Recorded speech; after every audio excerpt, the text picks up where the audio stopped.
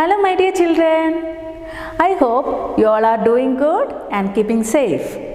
Today your ma'am is here with a story and to teach you the concept of tens and ones. So, what would you like to listen first? A story? Okay, then let's start our story. The name of our story is The Hunter and the Pigeons. Shall I repeat the name? The Hunter and the Pigeons. Can you tell me who is a hunter? A hunter is a person who hunts animals and birds. And here is our pigeon. Can you see here? One of the pigeon has a crown on its head. This pigeon is the leader of these pigeons. Okay, then let's begin our story. Okay then. So, one day a flock of pigeons were flying in search of food. While flying, they saw plenty of grains scattered on the ground. By seeing these grains, the pigeons felt very happy and they flew down to pick up the grains. But unfortunately, it was a trap, a net laid by the hunter. The hunter scattered the grains and laid a net on it to catch the birds. While flying, these pigeons couldn't notice the net. They saw only the grains. The pigeons were trapped and they got scared. At that time, the leader of the pigeons told to other pigeons, "Don't be afraid. If we all fly together with the net, we can escape." Then the pigeons decided to fly together. When the hunter started approaching the pigeons, all pigeons flew together. Seeing this, the hunter was surprised. While flying, the leader pigeon said to other pigeons, "Let us fly to my friend, the Mouse King. He can help us." So, how can a mouse help the pigeons from the net? The mouse can cut the threads of the net with their sharp teeth, right? So, all the pigeons decided to fly to the Mouse King. When the leader pigeon called out to the Mouse King, the Mouse King came out of his hole and seeing his friend and the pigeons in trouble, the Mouse King called out other mice. The other mice came out from their hole and what did they do? They cut the threads of the net. In no time, all the pigeons were free.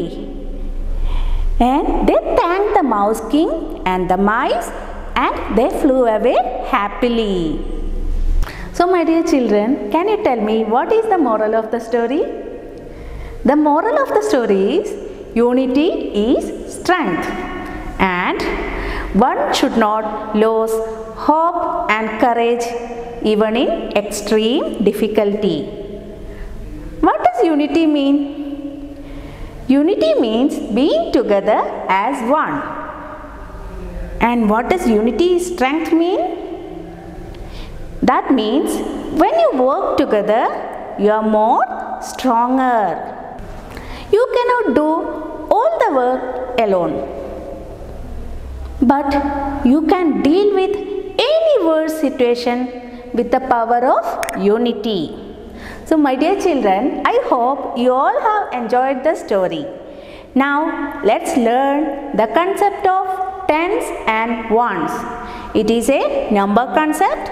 So let's start with the concept. Now children, we are going to learn the concept of tens and ones. I repeat, tens and ones. For this, first look here. I have a small house. We have to name this house. The name of the house is ones. What is the name of the house? It is ones. So, I am going to write O. O represents ones, that is the name of the house. Now, I am going to write the numbers from 1 to 9 below this house. So, let's write. Okay. 1, 2, 3, 4, 5, 6, 7, 8, 9. Before writing 10, here I have few blocks. So let's stack these blocks. Let's stack 9 blocks. So it's 1, 2, 3, 4, 5, 6, 7, 8, 9. Now after 9, what is the number? After 9 it is 10. There are 10 blocks in one set. That means I have 1 tens. 1 tens means it is number 10. Now let's write number 10 in the ones house. How to write number 10 in ones house? In ones house, we can write only one digit number. What is a digit? Digit is a single number. So, how to write 10 then? How many digits are there in 10? There are 2 digits, right? 1 and 0.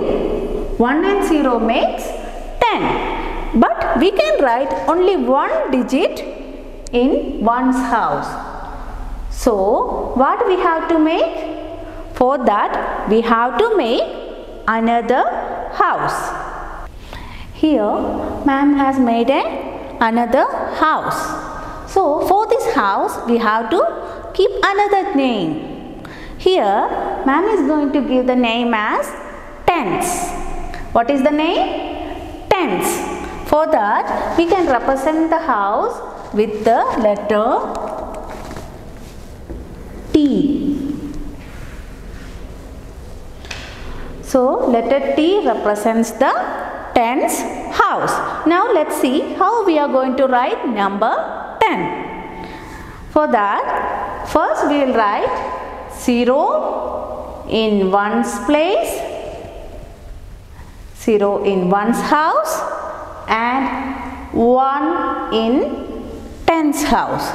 Here 10 has 2 digits, 0 and 1, and we cannot keep 2 digits in one's house. We made another house and named it as tens house, and we put number 1 in tens house for writing 10. So now after 10, what is the number?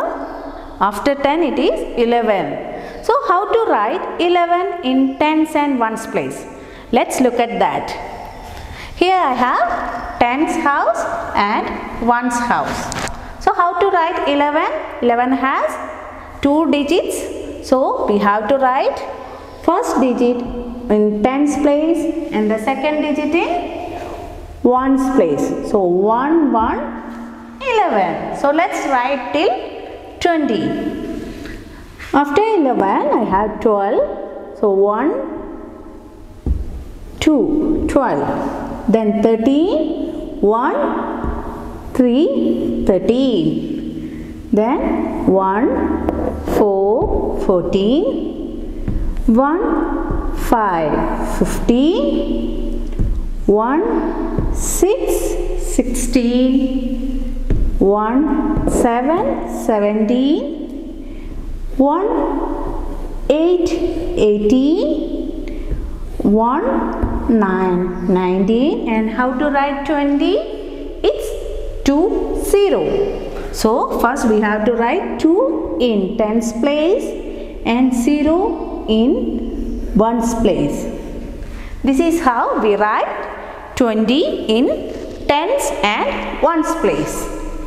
Here ma'am has already made a set of 10 blocks. Now we are going to make another set of 10 blocks. So let's start. After 10 it is 11, 12, 13, 14, 15, 16, 17, 18, 19, 20. Now I have 2 sets of 10 blocks. Here is the one set of 10 blocks and the another set of 10 blocks. How many set of 10 blocks I have? I have 2 sets of 10 blocks. So I will say it is 2 tens. 2 tens. What does 2 tens means? 2 tens means 20. 2 tens means 20. Look here, I have 20 blocks, right? 10 in one set and 10 in another set. I have 20 blocks and we call it as 2 tens.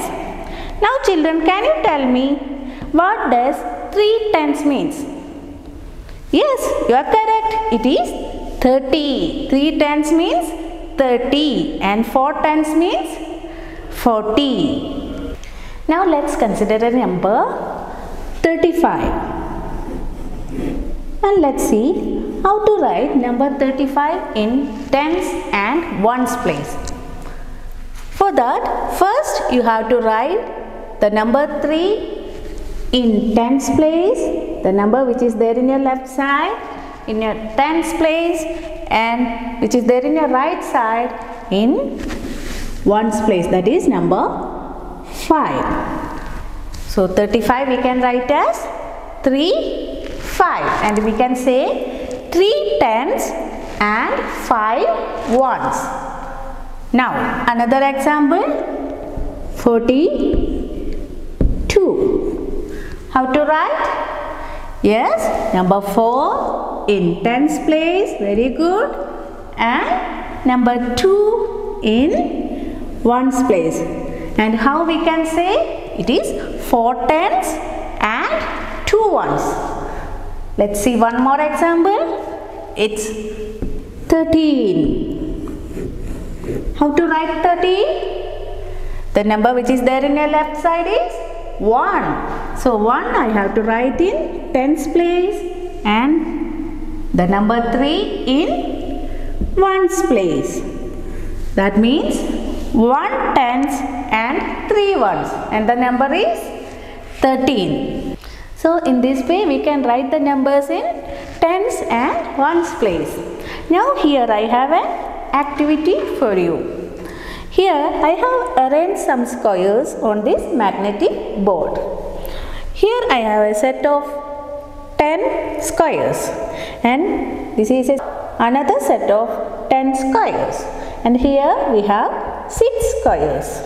So by seeing this, can you guess the number? What is the number?